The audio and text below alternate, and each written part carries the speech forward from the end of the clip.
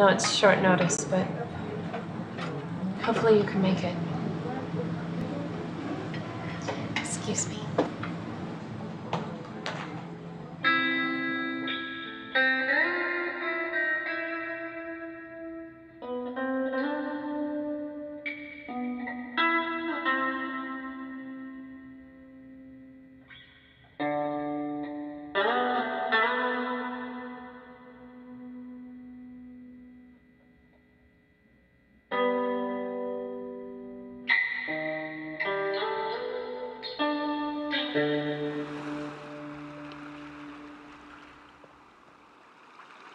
Would it have been worth it to have rolled it all up into a handful of words?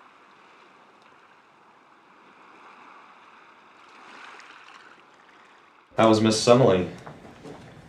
Did you take her to Elliot's?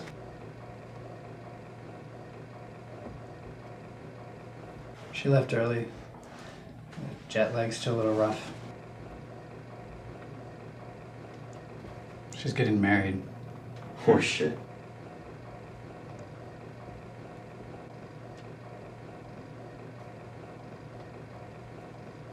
Simile's getting married. She told me last night. What? Not to me, I didn't ask her.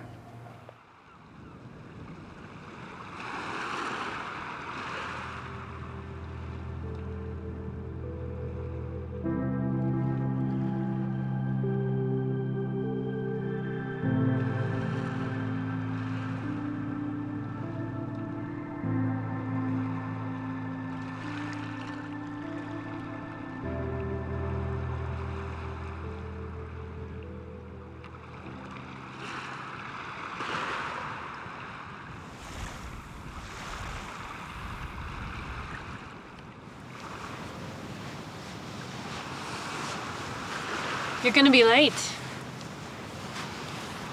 Why aren't you at the church? He didn't show up. Bastard stood me up. How do you know? I mean, you're not even there. If we hurry, we could... He's not there. I don't understand.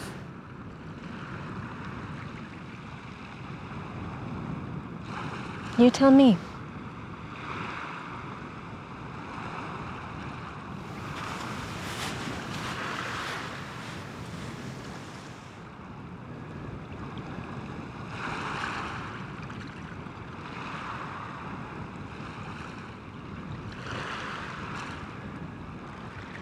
How should I begin?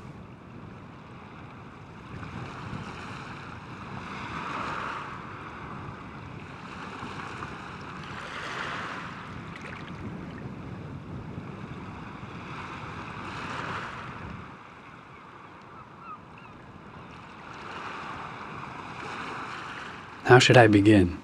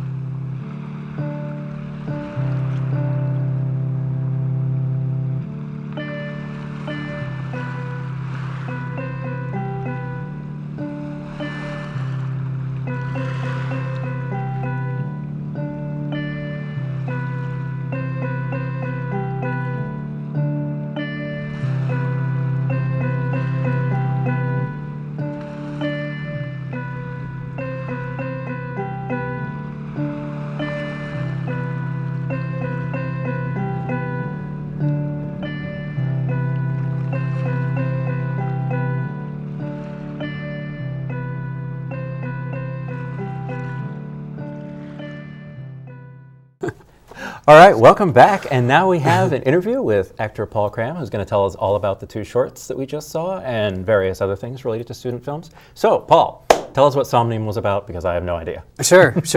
Somnium, for people that don't know, is actually the Latin word for dream.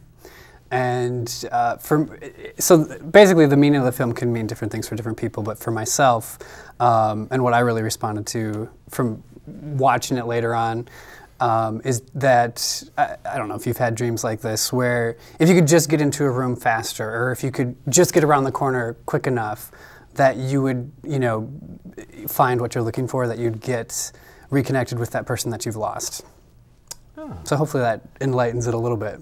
Yeah, so to my way of thinking while watching the film, it kept seeming like the wife was dead, and that your character, Henry, was like... You're very smart.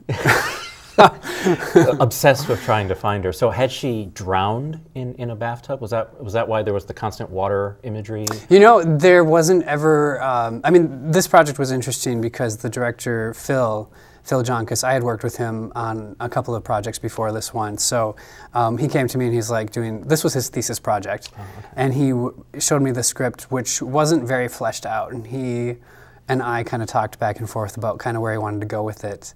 So that might be one of the reasons why it's not super clear in the film what's going on, is because of that approach of I mean, we went to various locations and he was like, we would talk about that and what we're doing.